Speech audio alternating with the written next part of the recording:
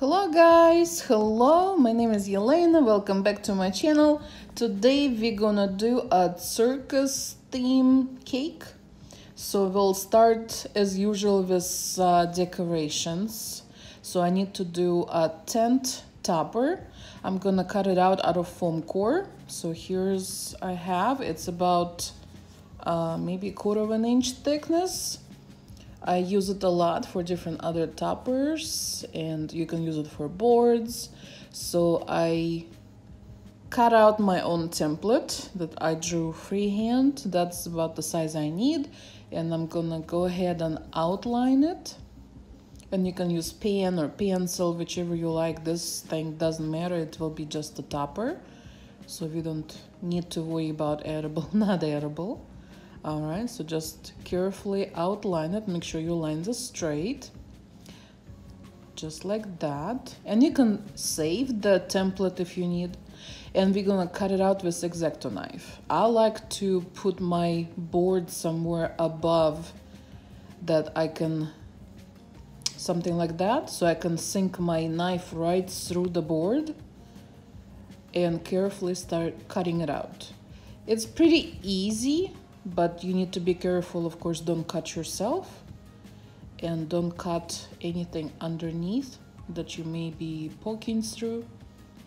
So like above the table or bucket works just fine. All right, there we go. Some fuzz, okay. So that's our board, and sometimes the edges are not too straight, so you can always cut it with scissors.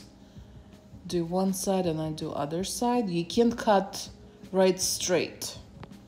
It's not gonna let you. All right, so that's our topper, and I'm gonna have wooden skewer, and I'm gonna stick it right through to about halfway, so it's nice and sturdy. All right, and let's make a tent. So again, I'm gonna use satin ice fondant in different colors today. So the tents are usually red with white stripes or vice versa. So I'm gonna do the back side plain, and I'm gonna make it just red, and we're gonna decorate the face of it.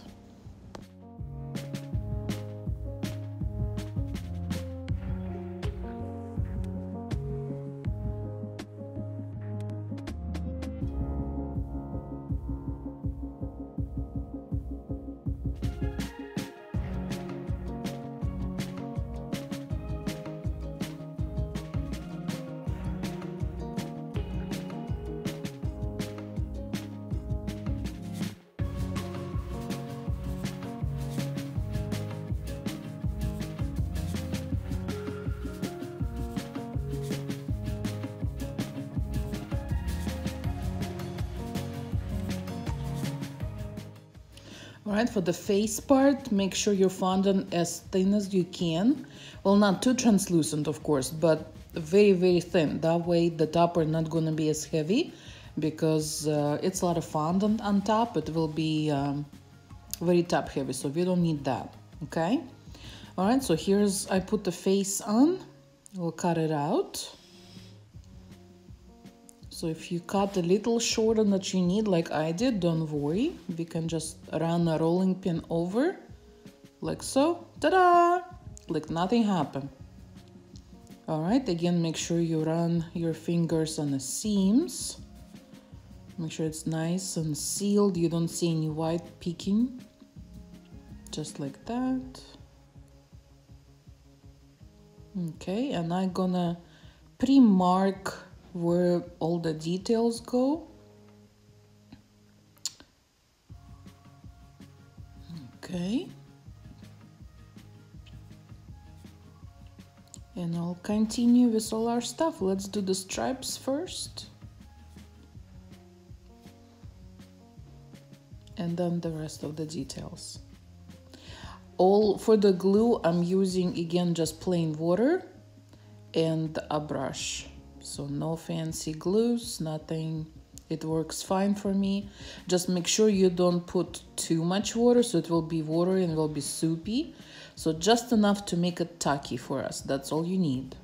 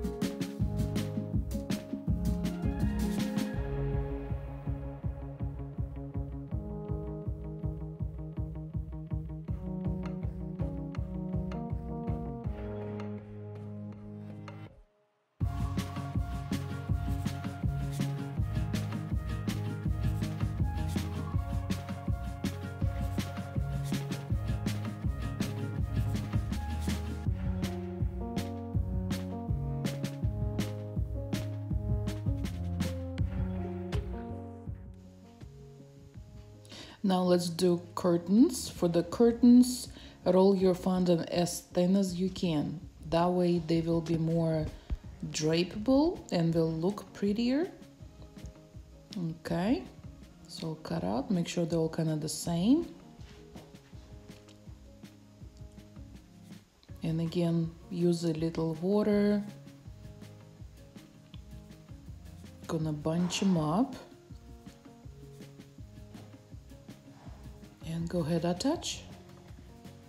So I'll do one side first.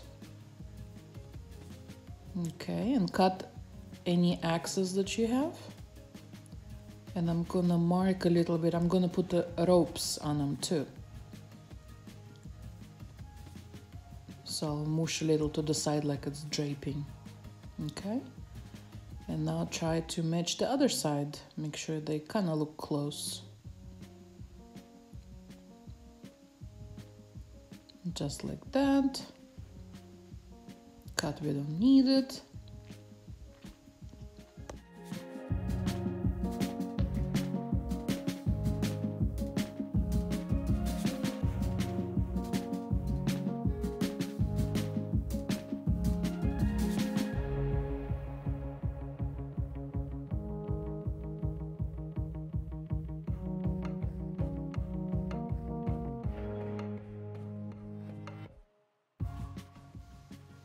Okay, for the yellow, the ruffle part on the tent, I'm gonna use the scalloped cutter like that, and I'm gonna cut out the middle part using one of my circle cutters. I have a set that looks like this, very handy. Okay, so match the size. I think this one looks pretty good. Okay, so cut it out. So we don't need the middle part, and I'm gonna cut our thing like that and try to flatten it. So just gently push it down and flatten it. And again with I brush water a little bit to make it sticky, and we're gonna lay this right over it like so. And we'll cut excess that I don't need.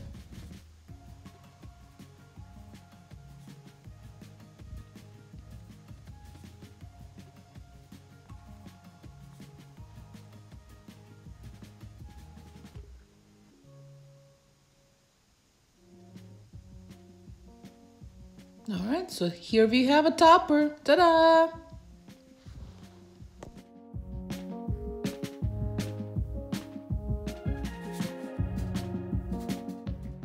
All right, now roll a little more yellow fondant, and I'm gonna do a few stars. I put some on wire to stick from the cake.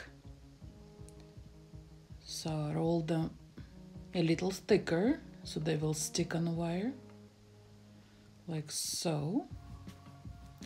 And I'm gonna use paper covered wire number 22.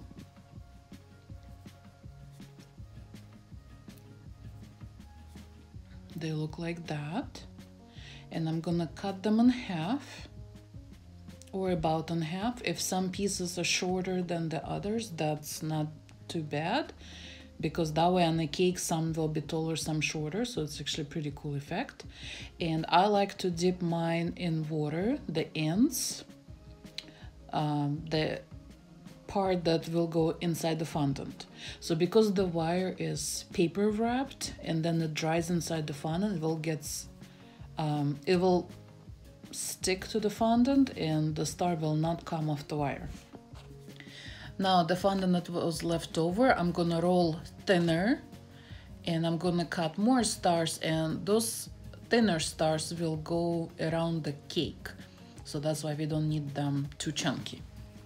And I kind of guesstimate how many I need, so I'll just go ahead and cut them out, and a couple extra just in case. And I think that should be it as far as pre-making things. I'm gonna leave everything to dry overnight, and we'll come and decorate cake tomorrow. All right, so this is next day and I already iced my cake, so let's decorate it. Using cookie cutter, I'm gonna find the center of my cake and I'm gonna try and make sure it's sitting even. I think that works, and go ahead, push it in just enough to make impression. All right, so that's our middle of the cake, and after that I'm gonna pre-mark where my stripe's gonna be. I want to try to make it as even as possible, so I'm gonna mark it as a clock. So I'm gonna mark my 12 and 6 and 3 and 9, and then I'm gonna do 2 notches in a between of those marks. Does that make sense? So it will be 12 markings total, so just like a clock. All right, and I'm gonna roll red fondant quite thin. Again, if you roll it thick, it's gonna be chunky, so we don't need to be chunky, we're gonna be nice and flowy. And I'm gonna eyeball it how thick I wanna have my stripes to be. So about like that. And again, I'm using the multi-wheel pizza cutter. I love this one. It has a screw at the inside of it, so you can adjust and screw it tight and it's not gonna move on you. So that width will stay for all your work time, which is pretty cool. All right, let's go ahead and roll our stripes. So it cuts for me 4 stripes at a time and I need 12, so all I need just 3 passes. Okay, and I'm gonna cut the bottoms, make sure it's even. All right, remove the in the between cuts, we don't need that. And let's start. So I'm gonna start at remember I found the middle of the cake and created a circle, so I start from that line and all the way down the side, just like that. All right, make sure it's all attached to the cake. That's why I run my finger down, make sure it's no gaps.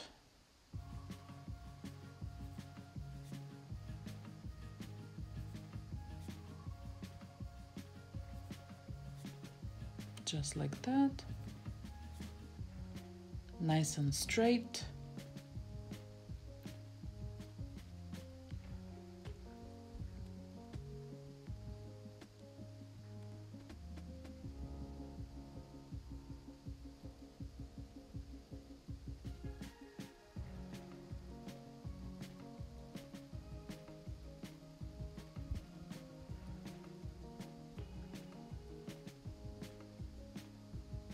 The last one, and you see I have extra ends at the board, so I'm just gonna have to cut them off, just like that.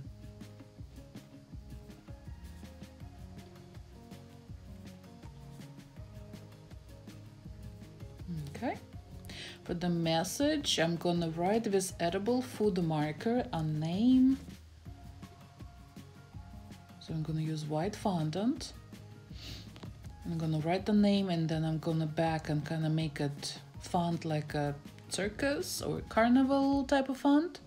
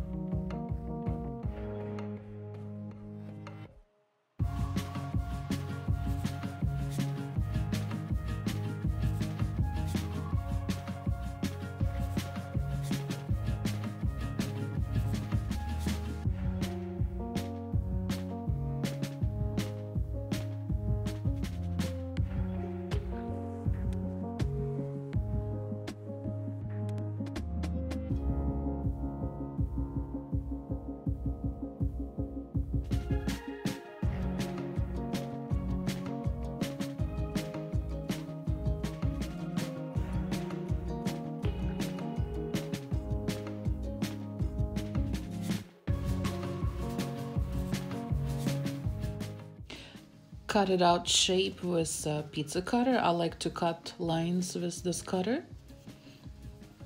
All right, and I'm gonna cut the corners off. Just give it a little more something. Okay. Just like that. And I think it's stuck to the table. Let's see, yeah. So let's go ahead and straighten it out. Make sure we like the shape. And I'll help unpeel it like that. And I'm gonna line it with yellow fondant. All right, so just roll the fondant very thin. Attach your message. Again, I'm just using plain water. Make sure it sticks really good, doesn't slide on us. And I'm just gonna cut out, outlining my shape, but just leave it a little lip. So when you look at it, the yellow will peeking underneath.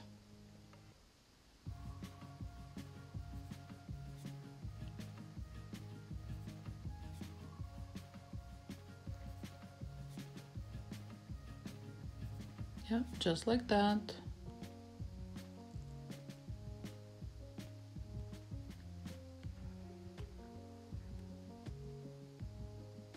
See how it brightens the message? And I'll just stick it to the cake. Just like that. Make sure it's nice and even.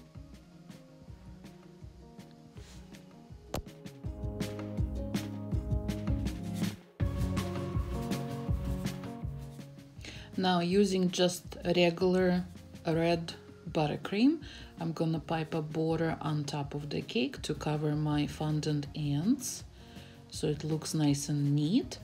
And I'm gonna pipe the same color border at the bottom of the cake, also to cover up and trim it up a little.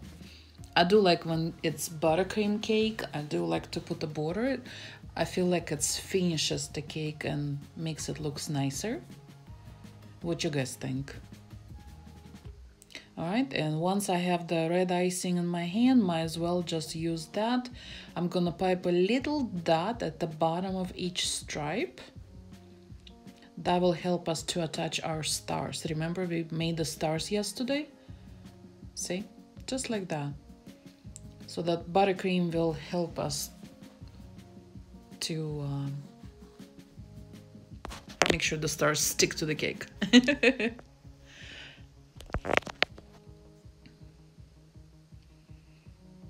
All right, just like so. And now let's get our topper. So the skewer, make sure it's tall enough or short enough so the topper goes in a cake, but cake doesn't carry the weight of the topper. So I needed just enough to get stuck on the icing on top, and that's it. All right, let's stick our stars. So just arrange as they like them. I like them fan out from the back and coming down to the sides. Just like that. And that should do it.